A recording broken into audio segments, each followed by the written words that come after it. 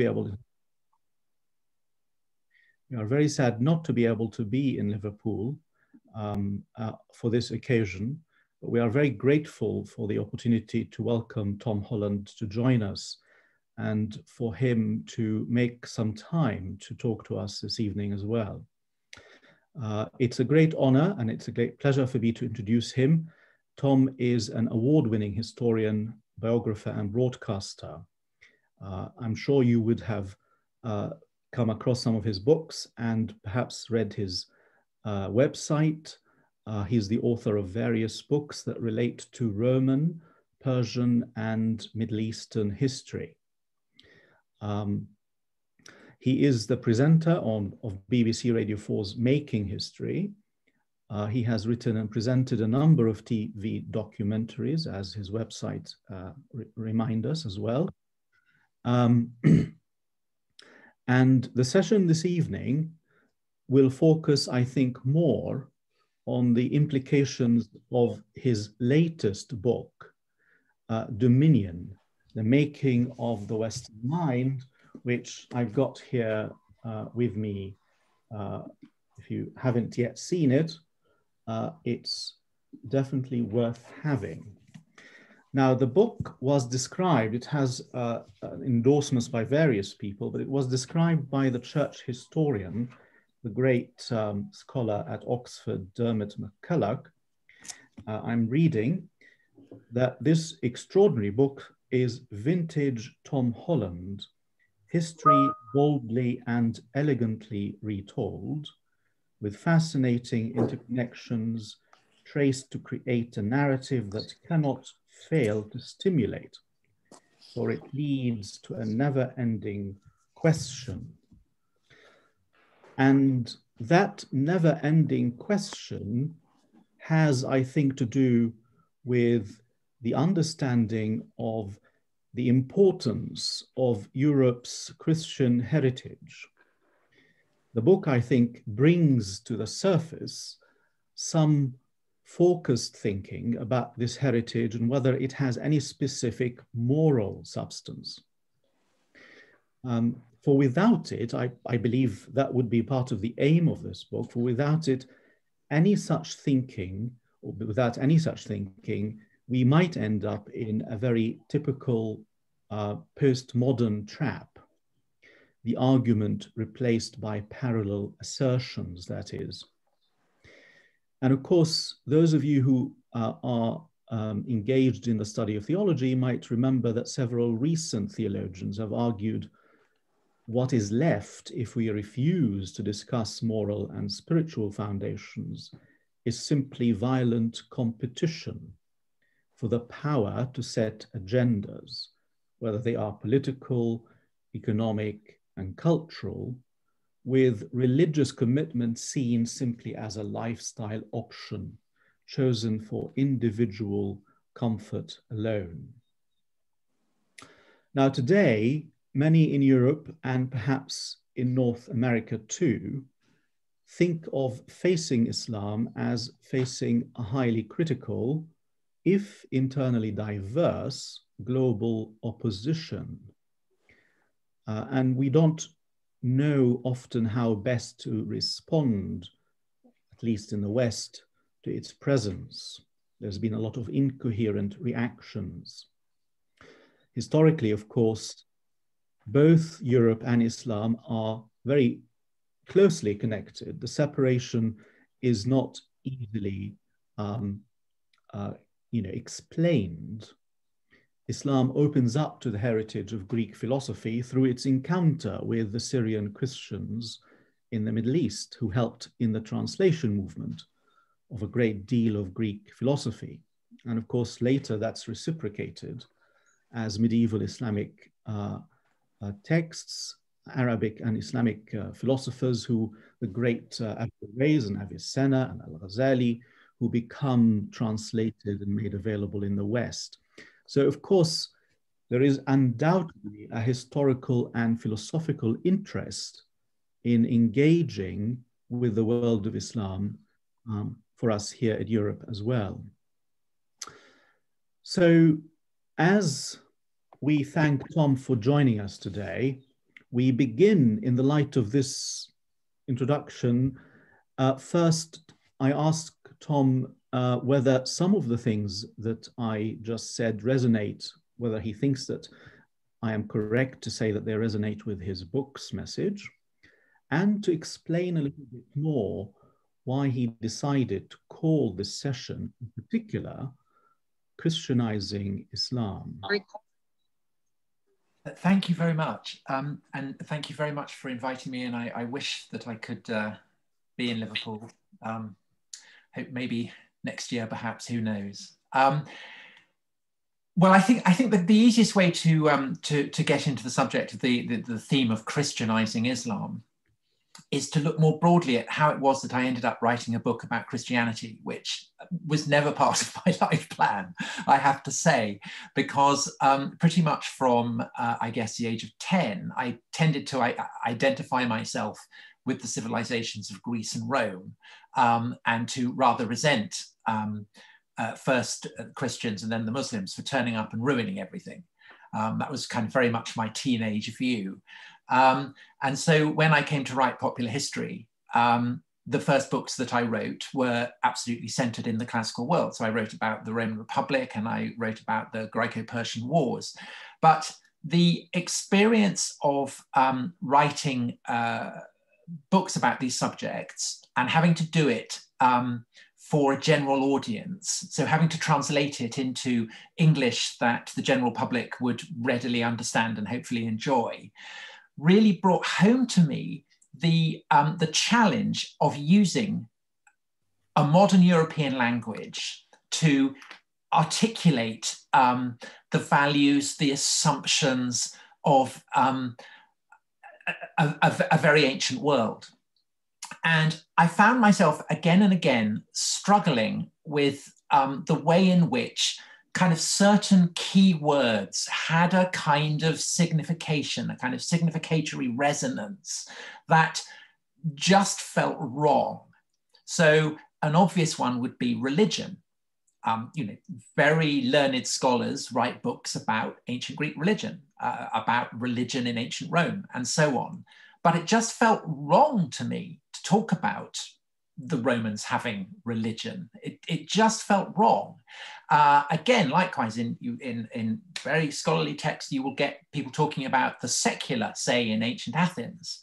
Again, the secular, it just felt wrong. Homosexuality, another word. Again, it didn't seem right. And this sense that the very language that I was using as an Anglophone writer was pregnant with all kinds of cultural and moral assumptions was sharpened for me when I wrote a book about late antiquity and about the emergence of Islam against the context of the collapse of Roman and Persian rule in the Middle East. So again, had to kind of engage with Islam in a way that I'd never anticipated doing. And I found again the same kind of anxiety hovering at the back of my mind when I used words like religion or secular or whatever. And I guess it's a bit like when you have an itch on the back and you can't quite find it and you're kind of rolling around. Then you get hold of it and you start scratching it and it's so good. And basically it was the kind of increasing realization that all these assumptions, all this kind of freight of signification that had been bothering me was basically because they were absolutely kind of saturated in Christian assumptions. And I began to realize, this was against a backdrop of a lot of discussion about Muslims in Europe, I guess, against the backdrop of the Charlie Hebdo cartoons affair and the various tensions that had arisen from the background of that. And the kind of default way in which people talked about the secular, or in the French context, laïcité, without recognizing that both words are deeply rooted in the soil of Christian theology and history. secular derives from the use that Augustine puts the Latin word saeculum, and the way that it has evolved over the course of the Christian centuries to become what now in English we call secular.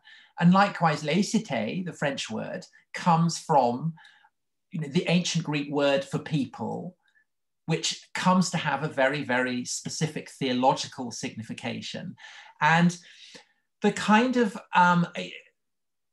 sense I had that an awful lot of modern secular society that people imagine is neutral, imagine is objective, imagine is somehow emancipated from the flux of European history, that it can kind of stand and be a neutral observer, it can be a kind of umpire, it can be a referee, that this was an illusion, and that in fact, words like religion, words like secular, were not at all neutral.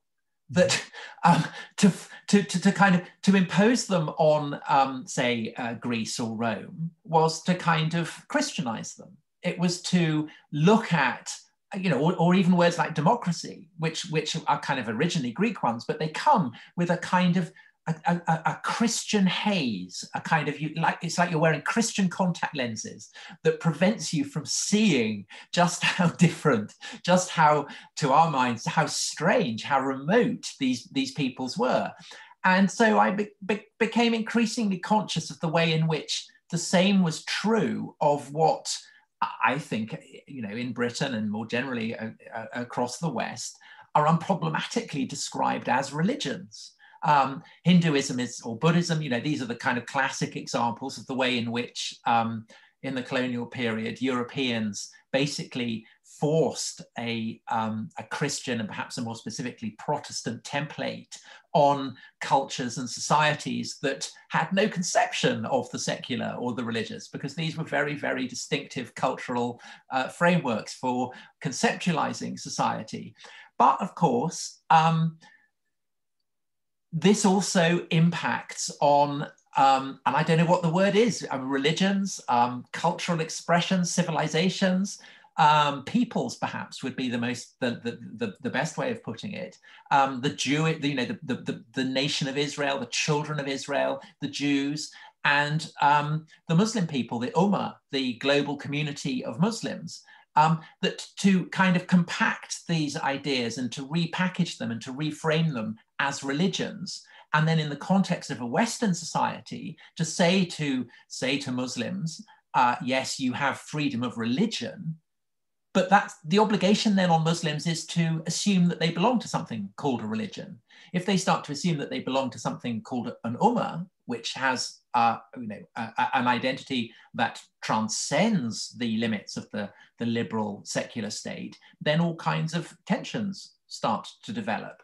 And it did seem to me that essentially the great project of secular liberal democracy and its relationship to what are called the multi-religious community is essentially to Christianize them. That just as Jews in the 19th century were kind of emancipated, but on the understanding basically that they had to identify themselves as belonging not to a people, but to a religion, to something called Judaism, which was a Christian neologism. No Jew used that until the 19th century. So likewise, in modern Europe, in the decades that have seen a growing Muslim population in Europe, the obligation on Muslims is very similar, that they have freedom of religion, yes, but the kind of implicit implication of that is that they have to Christianize themselves. And this is kind of all the more insidious for the fact that most secularists do not see themselves as having been shaped by the inheritance of Christian theology. They see themselves as objective, as neutral. And of course, it's difficult to kind of emphasize, to kind of point this out too sharply, because in a sense, the entire functioning of a secular democracy relies on the conceit that the framework of the secular is neutral. that it is a kind of neutral ring, a neutral space in which Christians and Muslims and Jews and Hindus and everybody can be treated equally. But in fact, it's much easier for Christians to exist in a secular state where you have the notion of church and state, because as the phrase church and state suggests, it's an inherently Christian categorization. So that, in a sense, was the perspective that I brought to writing Dominion. It was one that was shaped by my desire to look at how the evolution of Christianity and the way that it's been the kind of the dominant way of understanding the world in Britain for 1,000 years and more, the way that it has shaped how we in Britain understand the pre-Christian past, but also how it has shaped how British imperialism has, and Western imperialism more generally, has shaped the way that the broader world sees itself. Yes, well, thank you. That's very that's very interesting, and I recall a lot of these discussions being raised very in a very focused way in the book, in various chapters as you go through these various periods, and how the church, in a sense, was the most kind of surviving institution that has shaped much of the post-Roman Empire period and its engagement with Roman law, etc., etc. Now, if I understand you well, therefore, you are suggesting that Christianity perhaps has more in common with the Enlightenment legacy than it might have with Islam. Would that be a right thing to say from your perspective? Well, I think the Enlightenment is clearly a kind of recalibration of fundamentally Christian assumptions. Mm-hmm. I think there's a clue in the very word Enlightenment. The idea that the people who walk in darkness must be brought to see light is one that it's older than Christianity. It's rooted in the Old Testament, in Old Testament prophets. And I think that what you see in the history of Christianity is, and particularly in Western Christianity, it's kind of like San Francisco built on the San Andreas Fault. There is it is built. Christian civilization, if we can call it that, is in the West, is founded on a sense that every orthodoxy, every kind of structure ultimately has to be overthrown, has to be questioned, and that this is implicit within the kind of distinctively Western understanding of Christianity, which I think emerges in the 11th century. Because what happens in the 11th century is that this fundamental idea, which goes back to Augustine, and again, you don't get in kind of Orthodox Christianity, you don't get in the Eastern churches, but this distinctively Latin understanding that the world can be divided into the city of man and the city of God, that the city of man is swept up on the flux of the cyclum, on the span of living memory, and that human beings and empires alike are born upon its flux and will be swept away like leaves on a turbid river, and that is counterpointed to the radiant eternity of heaven, and that the way that humans can get to heaven, that they can overcome the flux of the cyclum, is by the bond, the religio, that the church provides. And that this establishes a kind of a template for understanding society that in the 11th century is weaponized by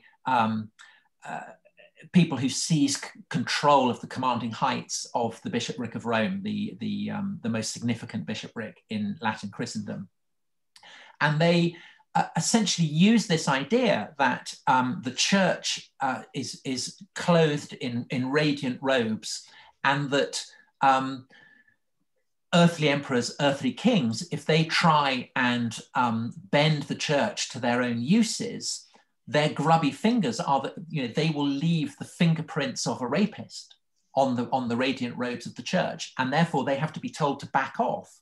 And this is a kind of startlingly radical way of conceptualizing society. And it's not one that would have made sense to previous generations of Christians, let alone to, you know, the pre-Christian Roman world. But it's one that gets forced through, and it essentially what the reformers the reformers, you know, they use the Latin word reformatio, the remaking of the whole of Christendom.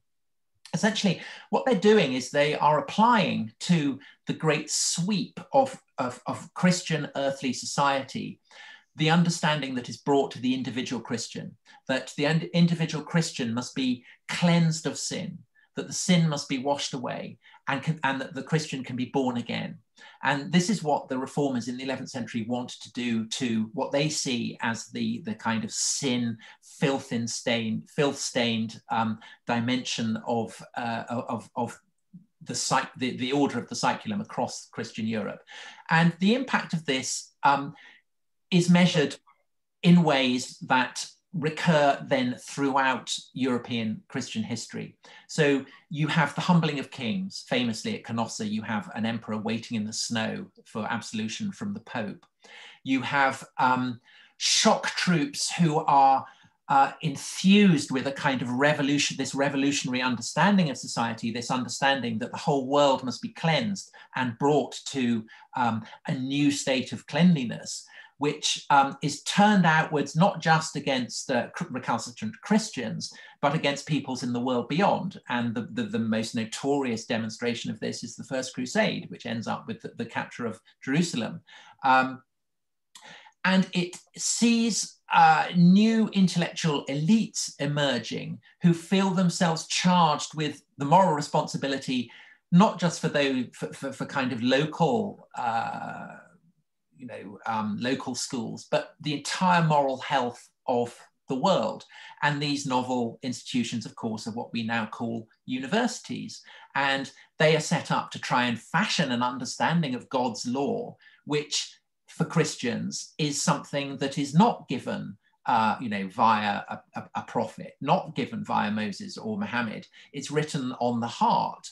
And this, of course, makes it more of a challenge to identify what it is. So universities basically emerge initially to try and work out what the law of God properly should be, how it is that the church should provide law, should provide justice as a kind of sovereign entity that is distinct from and superior to all the earthly kingdoms.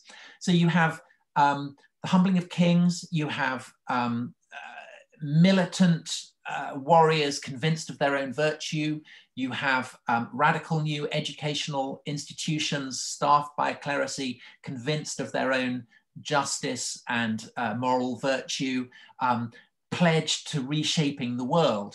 And essentially the culture of high medieval Europe is Europe's first experience of a revolutionary society. Now, what happens over the course of the medieval period is that you get certain Christians who are kind of left behind by the sweep of this revolution, and they get targeted. So the Albigensian Crusade is an example of people who are, the deplorables, the people who are the left behinds, people who are not abreast of the latest thinking in Paris or Bologna or Rome, who are out in the sticks in the Languedoc, who have to be brought to a correct understanding of what their responsibilities are. But you also have people who feel that the revolutionary structure of the church is fossilizing, and that it's not going far enough. And these also get condemned as heretics. But by the 16th century, the pressure has built up sufficiently that you have another great explosion, another bout of reformatio, what we today call the Reformation. And the Reformation, again, you get this, kings, head of Charles I chopped off by radical Protestants. You have violent war, what we call violent wars of religion, Protestants convinced of their own rectitude, starting to spread that sense of rectitude, not just in Europe, but across the Atlantic into the New World. You have new ways of understanding, new understanding of what the role of God's law is, how it can be understood, looking into the heart, a radical new understanding of the Spirit, that the Spirit will, you know, if you have grace, if the Pentecostal fire descends on you, then you can read Scripture and you can properly fathom and understand what is there. And all these ideas essentially, you know, the Protestants cast the Catholic Church as the sump of idolatry, as what has to be rejected, as the idols that have to be overthrown, the darkness that people have to be brought from into the light. And essentially the Enlightenment and the French Revolution is simply another spasm of that. Except that now what's happening is that in the Enlightenment and in the French Revolution, it's institutional Christianity itself that is being targeted. But the assumption, you know, the assumption of Voltaire that it's wrong for the Catholic Church to oppress people and to make victims of them is founded on the assumption that it's wrong for powerful entities to to torture people who shouldn't be tortured. And the reason that that matters so much to Voltaire is obviously because the central emblem of Christianity is the figure of an innocent man being tortured to death on an instrument of torture.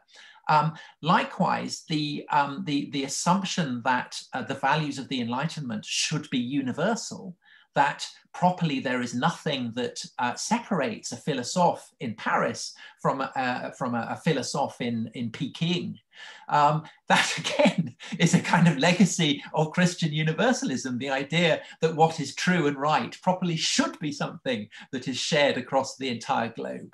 And of course, in the French Revolution, the idea that kings should be overthrown, that idols should be pulled down, that superstition should be banished. None of this comes from nowhere. It's an inheritance of the very Christian faith that the revolutionaries believe they are targeting for elimination.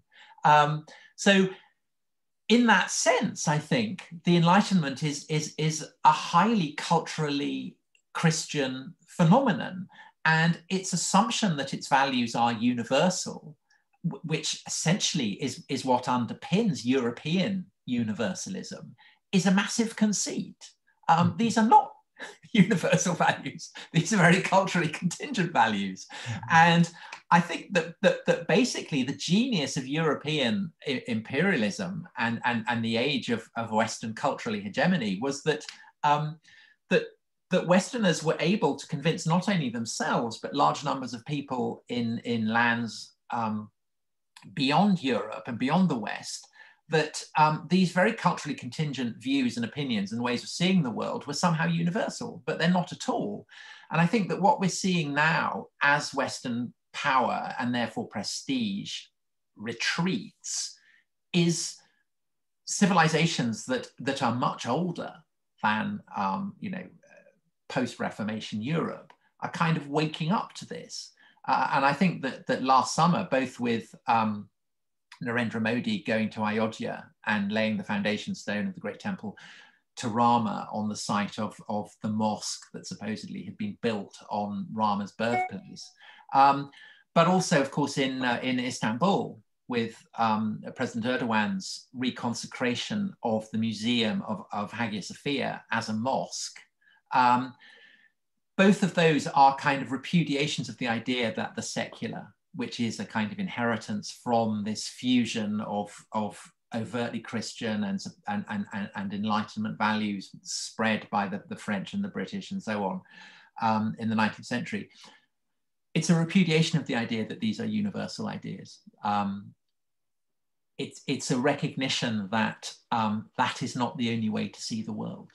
And I think it's an attempt to essentially kind of purge both what Westerners would call Hinduism and Islam of elements that are fundamentally Christian. But I think in a sense, it's a kind of doomed project, because if I had to compare Christianity to anything, and I'm not saying, I'm sure lots of you saw the drama series about Chernobyl that was on, I think, last spring. And I think that Christianity is like that nuclear plant at Chernobyl. And by that, I don't mean that it kills people and makes your hair fall out, but I mean that its impact is often invisible. So in that drama, there was a kind of an amazing sequence where two of the main protagonists were right up close and looking at the radiation leaking from the rupture. And you could see it because it was ionizing the air. So if you're up close to Christianity, you can see its influence. It's evident, it's apparent. But that radioactivity was spreading northwards and spreading, across Kiev and across Scandinavia and out, across Cumbria and so on. And people were breathing it in and being changed by it and being affected by it, even though they couldn't see it. And I think that Christianity's broader influence is like that. I think it can often be hard to see just how much, it saturates Western assumptions, but also, therefore, how much it has changed the way that people from other civilizational traditions see the world, because it has been so influential, so hegemonic for so long. Mm-hmm. Yes, I mean, there's huge amounts there that I could relate to in what you've just said, with various comments, and they're all very, very interesting, of course. But I mean, I think one of the things that I remember reading about how, in the Roman world, people didn't really treat human beings in dignified manners. People, handicapped children were born to die. You had people killed each other for commercial purposes, as it were, the gladiators and others, and of course, the effect of that on the idea of human beings being seen as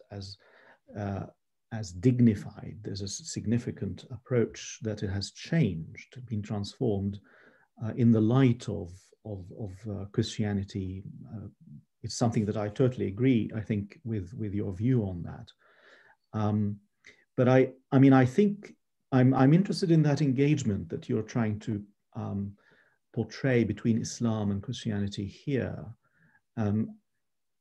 To take that a little bit further, if you like, because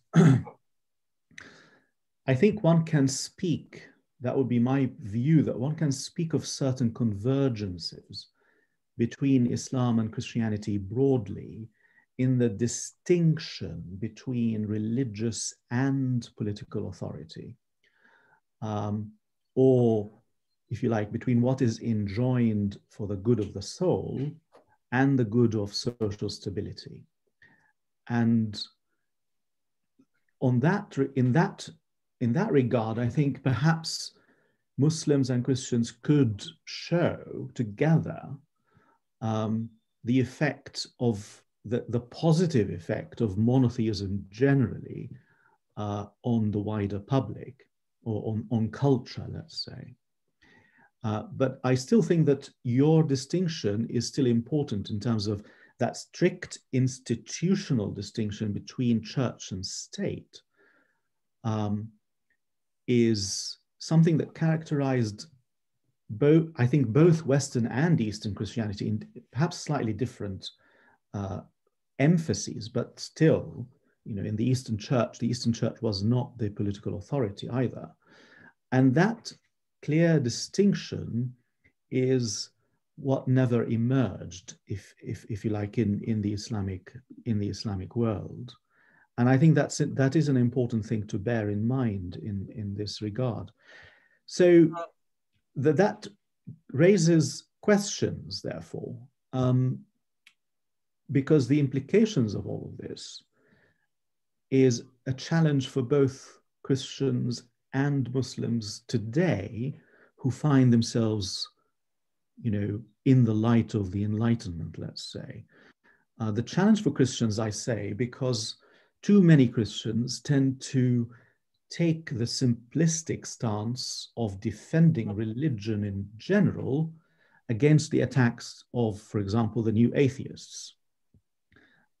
Whereas what you're trying to say is that they have forgotten that this whole tradition is actually, wouldn't have made sense without the history of Christianity. Yeah. But what would be the challenge, do you see then, in the light of this, to Muslim communities who should feel at home and able to flourish in the context of a post-Enlightenment Europe? Well, I think it's a challenge. And I think that in a way, the experience of Jews in the 19th century shows perhaps just how much of a challenge it is. Because when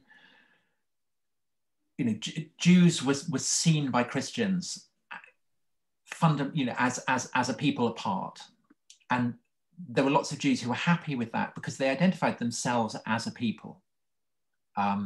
They did not think of themselves as belonging to something called a religion, as belonging to something called Judaism. And it's the effect of essentially of the French Revolution, which capitalizes on the idea of church and state, of there being religions that can be separated away from the kind of important secular space. The French revolutionaries have that understanding, and so they're able to say to Protestants and to Jews who've been marginalized under the Ancien Regime, you can become citizens.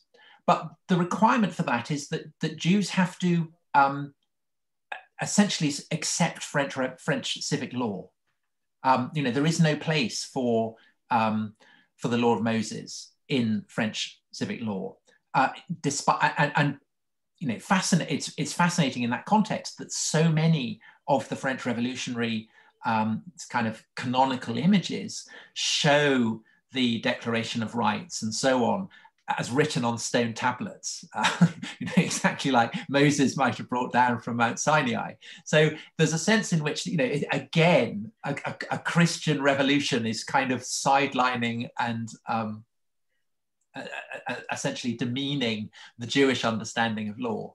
And so Jews, basically, to become French citizens, have to accept that they belong to a religion and not to a people. And over the course of the 19th century, basically, they become more Christian. So reform Judaism and Orthodox Judaism both emerge over the course of the 19th centuries, essentially as attempts to construct a kind of Jewish model of religion that can kind of rank alongside the churches. And I think the same thing is essentially happening with Muslims now. You see it very clearly with President Macron's ambition to construct a kind of model of Islam that will be compatible with the French secular state, and the assumption that this is what proper Islam should be. And over the past kind of few decades, again and again, you get European liberal politicians pontificating on what the real Islam is. And their understanding of what the real Islam is that it's a religion that is compatible with secular liberal democracy. And the notion that there could be any kind of anything that might not be compatible with that is seen as unacceptable. And I think that imposes huge pressure on Muslims, as it's imposed on Jews, to kind of accommodate themselves to it. And I think that a large part of the reason why so many young Muslims went to Syria, despite the kind of squalid barbarism of the Islamic State and what was on offer, was because actually there was a kind of appeal in imagining that there was an order where the kind of secular liberal norms that might be felt as oppressive in a Western democracy, didn't exist. And I agree. I think it's also a problem for Christians, because I think that essentially Christians, in a way, have become victims of their own success, because they also have been marginalized. This notion of there being church and state with religions on, parked on one side. Even though it originates in Christianity, it serves to marginalize Christians as well. And if you see pressure on Muslims, in a sense, to kind of accommodate themselves to a Christian worldview, so also do you see Christians increasingly kind of presenting themselves as kind of agents of the secular state. And this has kind of struck me very powerfully over the course of the pandemic, that by and large, whenever bishops pop up on the news, it's not to proclaim Christ risen or anything like that. It's essentially to kind of echo public health statements, to say you must stay at home, wash your hands, save the NHS. So I think it's basically, I think that the modern secular society, although it's not neutral, the fact that it can cast itself as neutral means that it's a brilliant, again, it's like the kind of radioactivity. It transforms all who might define themselves as religious, often without them even realizing it. And I would say that Thought for the Day and the World Religion GCSE is kind of absolutely brilliant at bringing this about. The idea that that basically, you go on Thought for the Day, and it could be an imam, or it could be a Catholic priest, or a Protestant priest, or a rabbi, or whatever, and you can guarantee that you'll get exactly the same, inoffensive liberal opinions being served up to you. And it might come in kind of Sikh or Hindu or Muslim or Jewish clothing, but it's all the same stuff. And again, basically, I mean, my children went to a Catholic primary school, and they went to a Church of England secondary school, and they went as good little Catholics to their Church of England secondary school. They started doing the kind of religious education at the secondary school, and within about 4 weeks they'd become committed atheists, because basically they were suddenly studying what do Hindus and Sikhs think about smoking or something, and suddenly they were basically being told there's no difference between any of them. It's all just a kind of variety of liberal opinions in assorted kinds of fancy dress, and essentially I think that's why the whole, religion in Britain is, organized religion, doctrinal religion is basically kind of eroding away, because the dominant cultural paradigm is one in which all religions are basically kind of tolerated as a kind of, mumbo jumbo on the peripheries.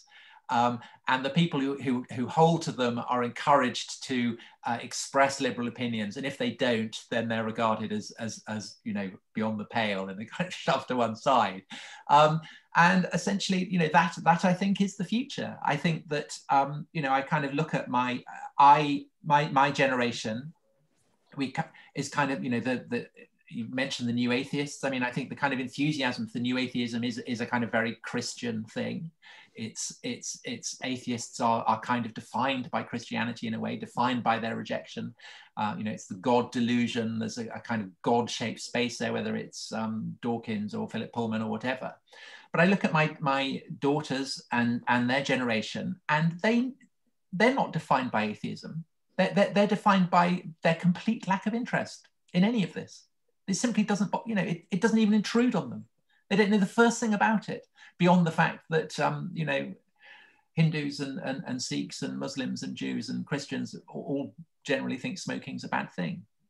And that's basically the level that theological knowledge operates on. And there it is. And every culture, every society has to have a kind of dominant cultural paradigm around which other extraneous elements have to orbit. And this is the kind of great mutation, I think, of the past decades, is that although the liberal secular society is Christian, unthinkable without Christian history, it's no longer dependent on it. It's kind of emancipated itself from it, as it sees. Yeah, thank you. I mean, I'm going to we will go a little bit beyond 6 o'clock, because but in order to accommodate some more questions. My engagement with what you've been saying, Tom, is to try and encourage you to shape or share with us the theory that you're trying to you've been trying to expose in your very excellent book. It's just, I'm going to end with one comment, and then I'm going to ask those who want to ask questions to send me in private chat that they wish to ask questions. At which point we will end the recording, and then the questions can be publicly shared. But I'm going to basically, I'm very sympathetic to a lot of the things that you've said, Tom, historically and theologically. But I am also somebody who thinks that there is still more possibility of, let's say, Muslims acknowledging the importance of debate in Islamic terms, even in the context of the secular Europe in which we live. And I do think that this can happen without Muslims necessarily feeling compelled to say that the Prophet was fallible or that the Quran can err. Because I think the Islamic mystical tradition in particular has resources that stresses different aspects and different meanings as not necessarily tied up to the literal sense of the text, if you like. Even when it comes to texts relating to sources of Sayyid Qutb, for example, one of the founders of the Muslim Brotherhood in Egypt, some of his commentators in Iran provide a radically more, modern approach to the reading of the Quran, as they open up to the world of Sufism and philosophy as well. And it's that sort of world that I get interested in, and is that perhaps in this current context, the challenge for Christians is to understand how Christianity has shaped and engaged with the current situation. And the challenge for Muslims is that it is the context where we all have to live, if you like, in a church-like mode of organization.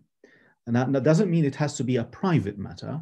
It does mean you can have some engagement in the public sphere, but it's that challenge of organizing the community as a church body, which I think is perhaps the challenge for Islam in the West. But I think it's a challenge for Islam also, not just in the West, it's also in the Middle East, where a lot of the developments today around the meaning of nation states and how they accommodate differences raises some similar questions in terms of what, how do we cope with pluralism?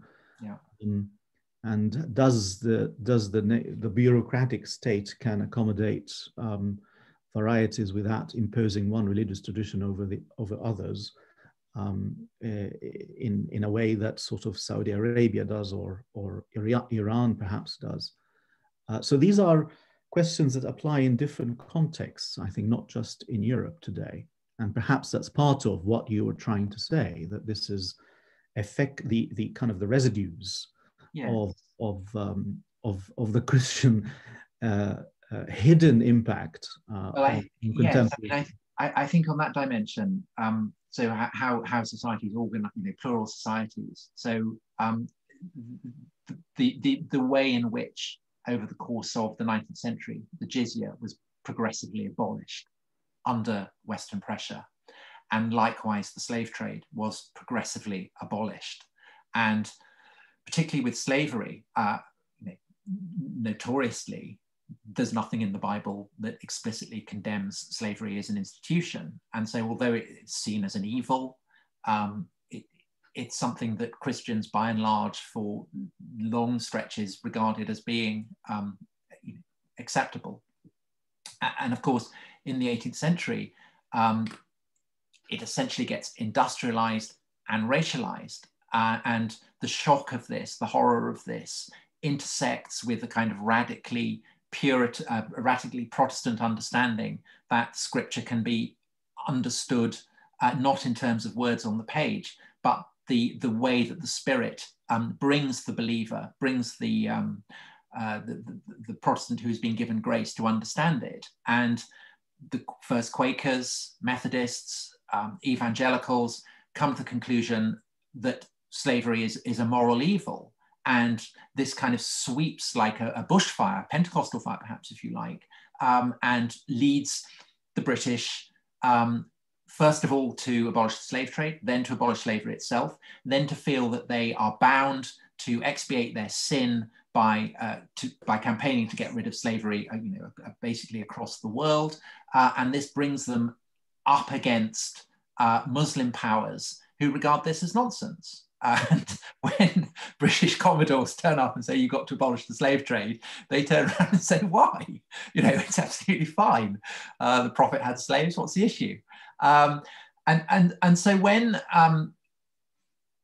European power becomes so kind of overweening, and I guess specifically around the Crimean War, when it becomes a condition of British and French entry into the Crimean War that the Ottomans basically have to start kind of looking at the abolition of slavery.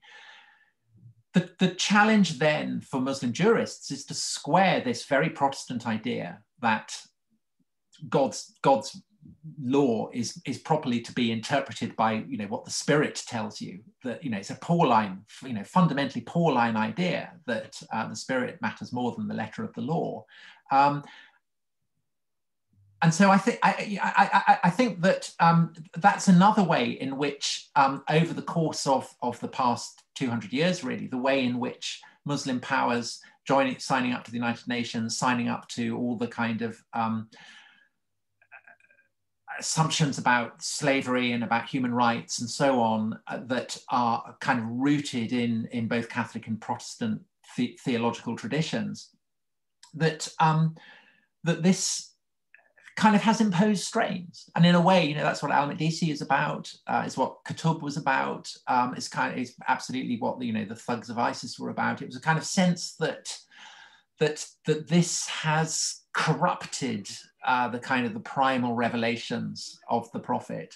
And again, I think that that's a kind of a huge challenge, is how does this get integrated theologically into how Islam understands itself? I mean, I was kind of very struck by a comment by Keisha Ali, where she said that modern Islam is a profoundly Protestant tradition.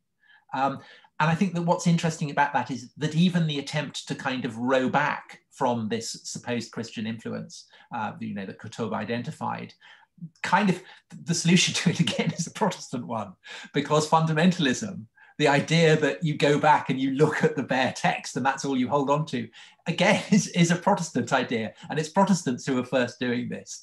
So, there's a kind of weird paradox that in a sense, Islamic fundamentalism, again, is a kind of Christian phenomenon, or at least kind of influenced by the way that Christians have tried to deal with this. So it's a kind of very, I think, a very complex, difficult. Yes, thank you. Now I'm going to, that's it's a good point to end with that reference to, let's say, vulgar Protestantism and the refusal of sacramental mediation. I'm going to go to the questions that some of our guests have been posing. And